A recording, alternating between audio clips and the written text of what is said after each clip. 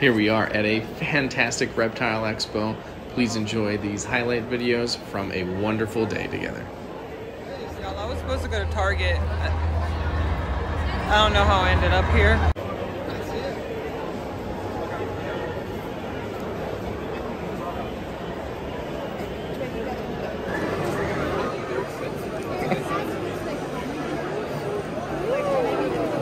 I love it. It's so shiny.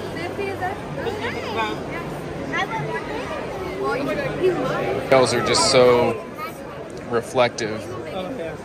Sunlight, it just pops. Her whole body was. I can't even, yeah, just so shimmery. Just like a rainbow boa or something.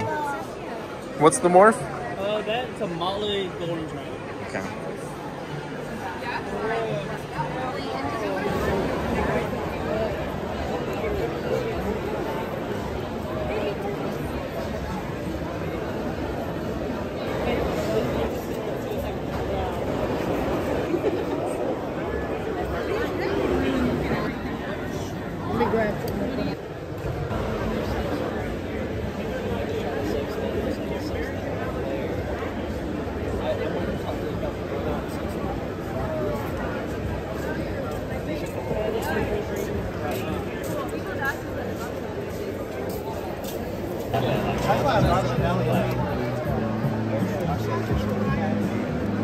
It's a bad picture of her.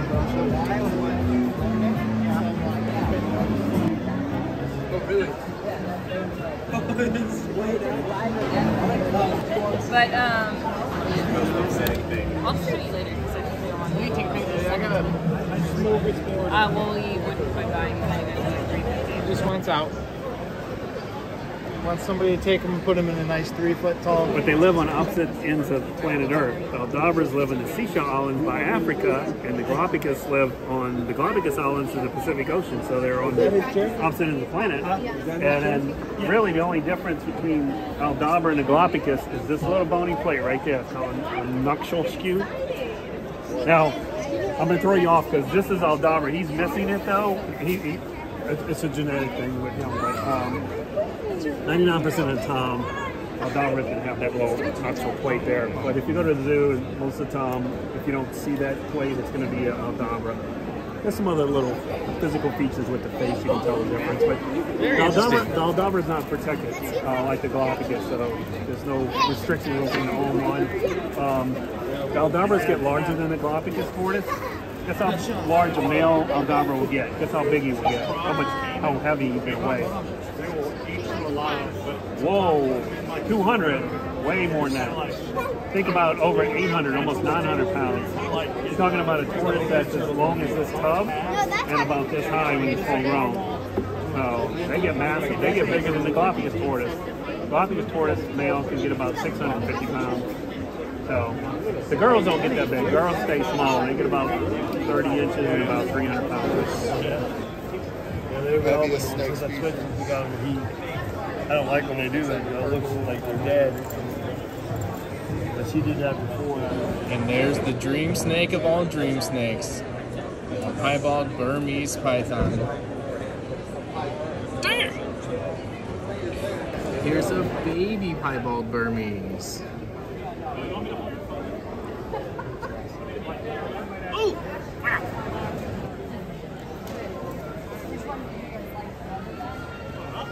Around too much this morning because I was like, I'm not spending until I make whatever I make. I need a masseuse at the show. That'd be cool. Oh, that'd be great. That would be great to spring your own.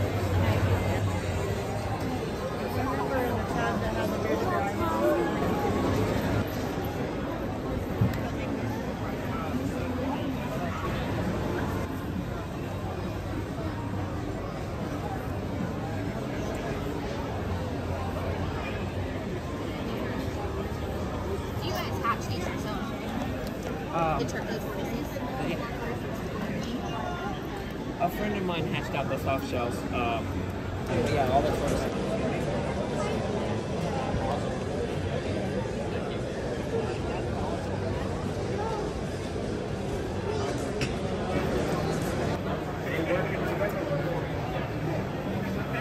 One's a darker silver. I love the And the one you're holding is a lighter, like silver blue. I love it. I want this. Now, when I was saying high-end male, this is it. Normally, these I should probably be selling these right around $2,500. That's the true value.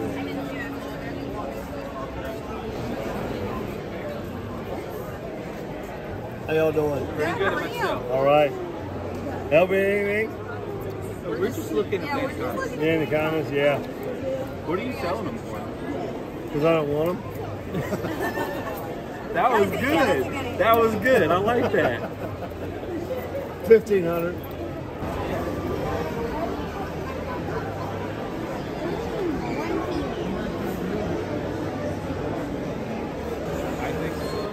I don't know how genetic it is as much as it is somewhere. I know.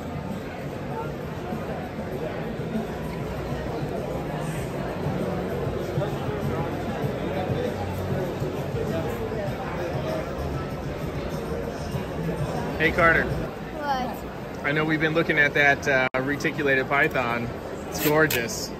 So I'm gonna make a deal with you. If you eat one of these big super worms, you can have a purple reticulated python. I don't know. I don't want to do it.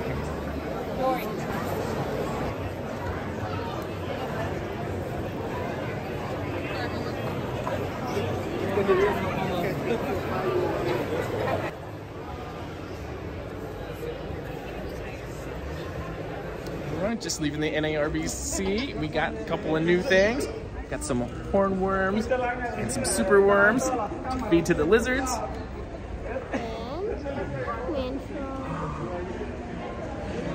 Super cool. We were looking at California king snakes. We were looking at retics. We couldn't find an egg eater nor a legless lizard. So we didn't walk out of here with any reptiles, but we had a blast yet again. And oh, we got some new t-shirts and stuff. Very fun. All right. Thank you for loaning us that. And we'll catch you on the next one.